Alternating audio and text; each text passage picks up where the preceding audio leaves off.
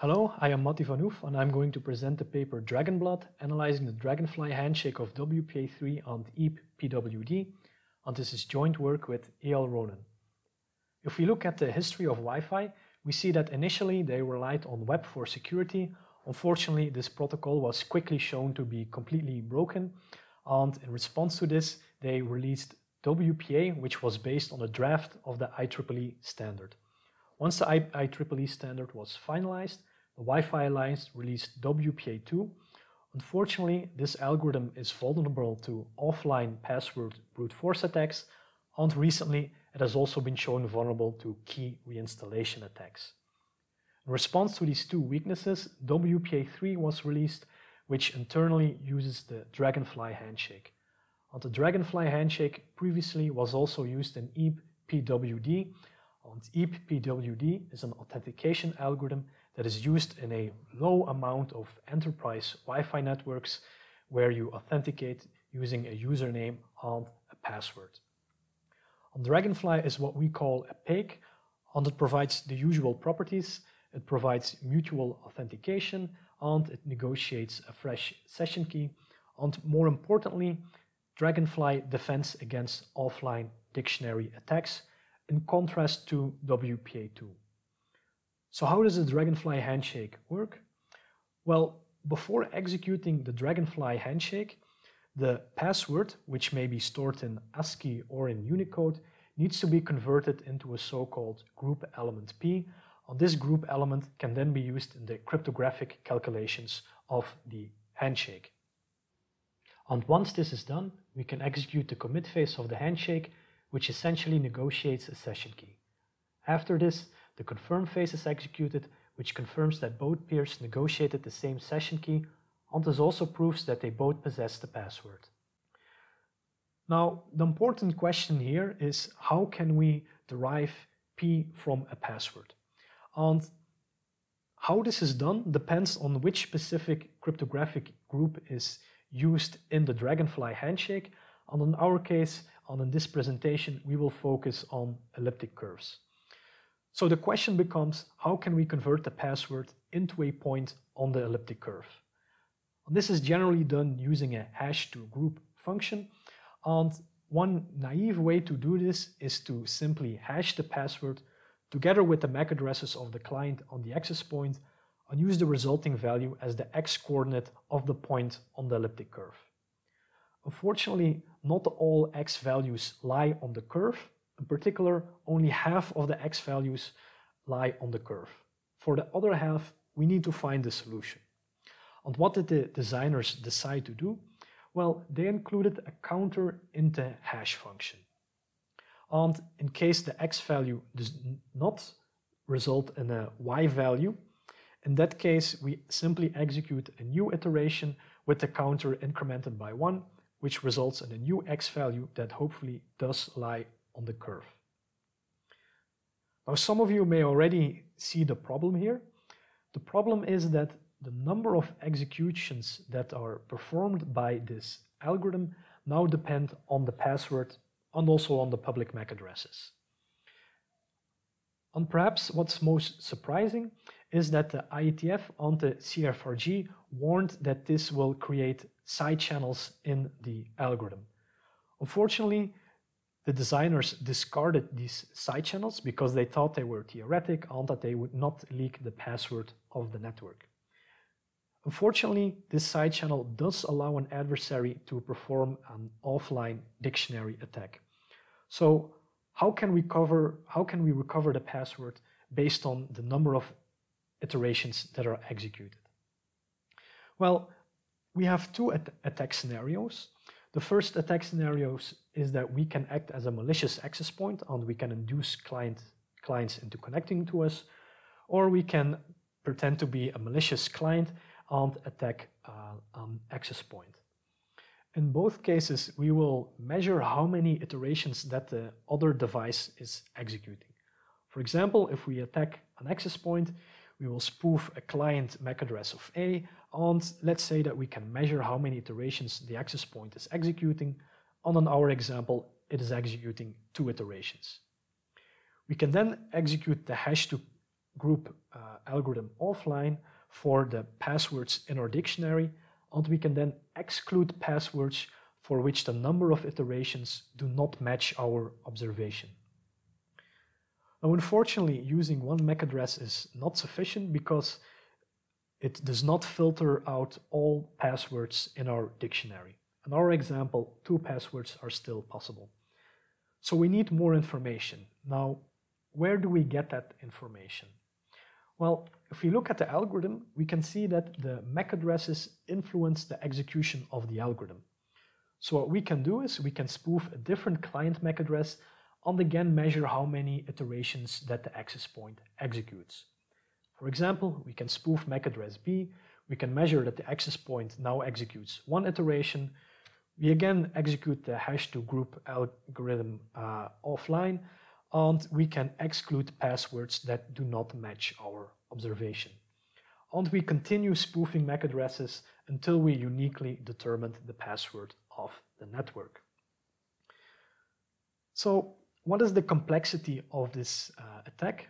Well, let's say that we want to uniquely determine the password in the RockU database dump. Then on average, we will need to spoof around 17 MAC addresses. And this results in a fairly efficient algorithm.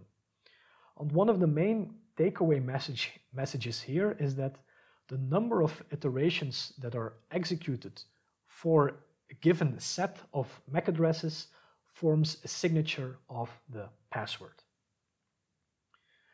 Now, there is one thing that I haven't explained yet, and that is, can we indeed measure how many iterations that an access point or a client executes? And to answer this, we attacked a Raspberry Pi 1B, which was running an open source implementation, and we measured whether we could determine the number of iterations that are executed. And it turns out this is fairly easy to do. Against an EAP-pwd client, we only need 30 measurements to determine how many iterations are being executed when we use Crosby's box test to filter out noise. So that covers the case of the EAP-pwd algorithm. When they standardized WPA3, they did realize that this algorithm had some side channel issues, and they tried to prevent them.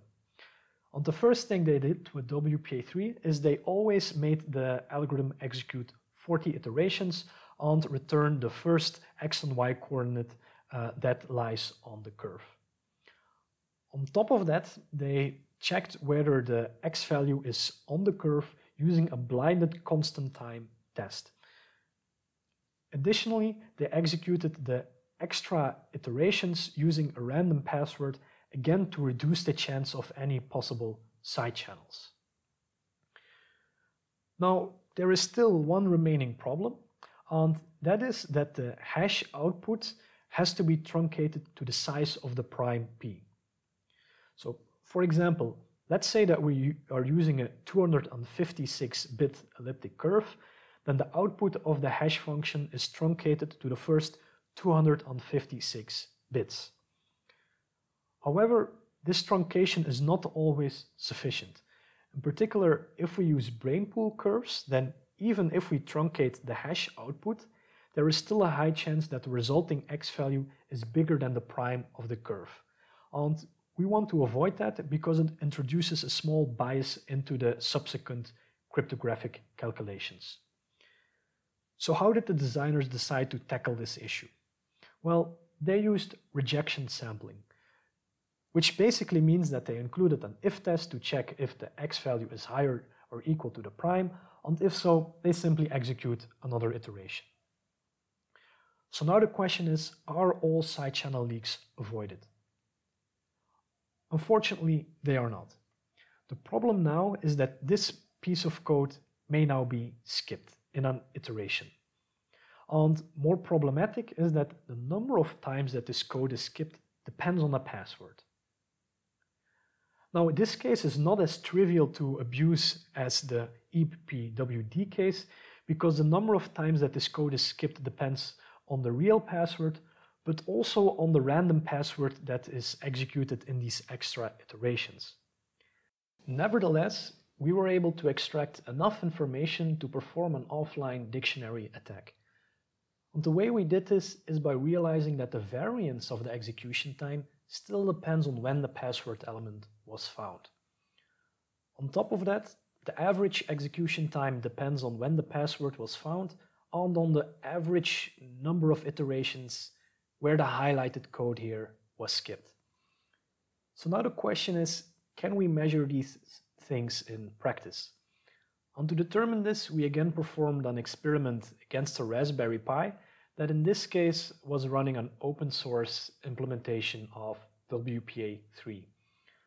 And here we had to make more timing measurements per MAC address. We had to make about 300, but with these measurements, we again have enough information to perform an offline dictionary attack against Dragonfly. Now, apart from timing attacks, we also discovered cache attacks against implementations.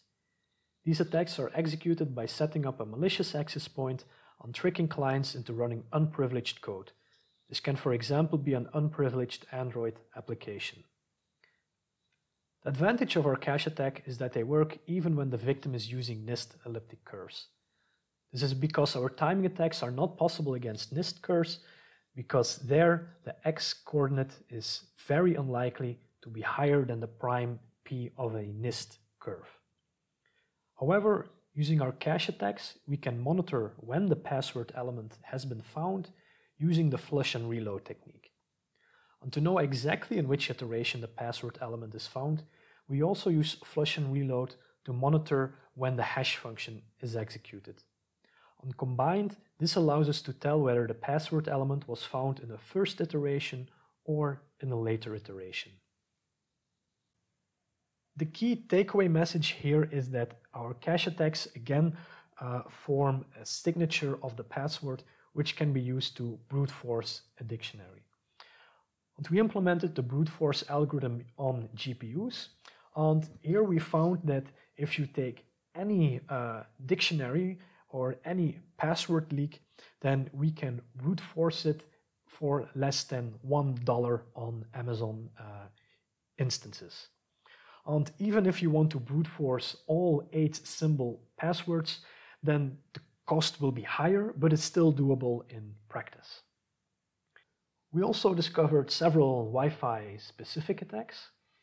The first one is a simple denial of service attack, and this is caused because every run of the hash-to-curve algorithm has to execute 40 iterations, and this is computationally quite expensive. Apart from this, we discovered a downgrade attack against networks that supports WPA2 and WPA3 at the same time. And against these networks, we can trick a client into connecting using WPA2. And even though the handshake of WPA2 will detect the downgrade, the partial handshake that got executed already leaks enough information to perform a dictionary attack against WPA2. Additionally, because Dragonfly can be executed using multiple elliptic curves, it is also possible to perform a downgrade attack where we trick the access points or the client into using a weaker elliptic curve than they normally would. So how did we disclose these results? Well, we initially contacted the Wi-Fi Alliance, and they privately created security guidelines on how to avoid our attacks. These guidelines also recommended the use of brainpool curves, but unfortunately, as we have shown in this presentation, these are vulnerable to side channel attacks as well. In response, at the end of last year, they released new security guidelines that now prohibit the use of brainpool curves. Their guidelines are rather vague though. For example, they mention that implementations must avoid side channel leaks. However, this is hard to do without more explicit guidelines. They also say that if WPA3 in transition mode doesn't meet the security requirements, then basically don't use it. In other words, they don't address the underlying issue. Another downside is that fundamental issues are still unsolved, namely it is simply hard to implement Dragonfly in constant time, and on top of that, on lightweight devices, executing 40 iterations is simply too costly. The good news is that the IEEE is updating the 802.11 standard that underpins Wi-Fi. They are now suggesting the use of a constant time hash-to-curve algorithm. They are prohibiting the usage of weak elliptic curves. They are preventing crypto group downgrade attacks, and they are now also enabling the offline computation of the password element. There are still some remaining issues in this update to the draft IEEE standard though. Namely, the message transcript is not included in the key derivation. This prevents a formal proof of the protocol, and it also increases the risk of implementation issues where a programmer may, for example, forget to defend against downgrade attacks. Another issue is that certain downgrade attacks are not explicitly addressed. For example, the downgrade attack to WPA2 is not addressed in the IEEE Wi-Fi standard. It is up to vendors whether to implement a defense against this or not. And currently we see that Android and the network manager of Linux implement a trust on first use principle, where if they connect it to a network using WPA3 once, they will not revert back to WPA2. Another potential issue is that these updates are not backwards compatible, meaning there is a risk that an attacker can downgrade an implementation from the updated WPA3 standard to the original WPA3 standard. So to conclude the talk, WPA3 is vulnerable to several side channel attacks. The countermeasures are very costly and difficult to implement. The good news is that the draft Wi-Fi standard is being updated, and perhaps the most important takeaway is that these issues could have been avoided if the advice of the IETF on CFRG would have been followed. Thank you for your attention.